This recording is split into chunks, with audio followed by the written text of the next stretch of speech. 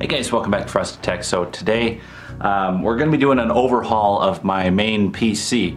Basically, I'm just going to install the stuff. This is just kind of like a how to install a hard drive or a new SSD or something like that. So what I want to do is my old SSD that I had, my old solid state that had my, if you guys remember that old video where my Windows system actually crashed, I'm going to basically be installing that one again, and then we're going to go ahead and wipe it.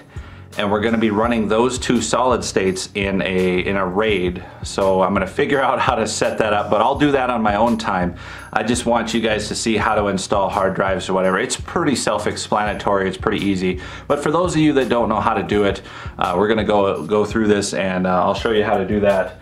I'm going to have to find some extra cords that I have lying around and connections and whatnot. So for the two hard drive and solid state that we are installing, the first one is the new, if you guys have been seeing a lot of these videos of how to make your hard drive like a solid state, this is basically an all-in-one package. So this is called the SeaGate Firecuda, which is basically a 2 terabyte hard drive that also has like a solid, it's like a hybrid drive, so it has like a solid state built in with it. So if there's constantly a bunch of things that you're always doing, it'll remember that and it'll actually give you those things much quicker. So say I play Counter-Strike a lot.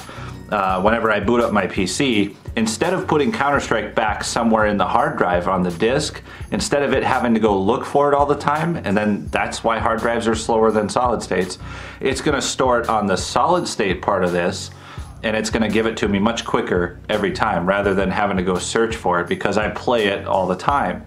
So that's basically how these drives work. Then, make sure not to touch any key components back there.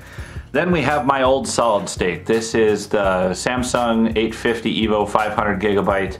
I have a new one in there now with my current Windows system on there that I had to buy Windows again because it crashed. I couldn't get my key or anything. So basically, this is my first hard drive or solid state that I started out with, basically started with YouTube with, and I'm gonna wipe this clean once we get it plugged in, and we are going to basically, I'm not sure how to do the RAID setup, but I'll look it up on YouTube. So we're gonna set these up. I'm just basically gonna run through it with you guys, and that's pretty much it. If you guys wanna see the installation part of it, I'll do like a fast forward of that. You know, not too fast forward so where you guys can't see it, but anyways guys, the video is pretty much gonna end right after that because all that's left to do is just boot up the computer and format the drives, you know, so which is pretty easy, self-explanatory. But that's pretty much gonna end the video after that. So anyways guys, if you enjoyed this, sit back, relax, watch me probably screw up a bunch, but anyways guys, we'll see you in the next video. Stay frosty.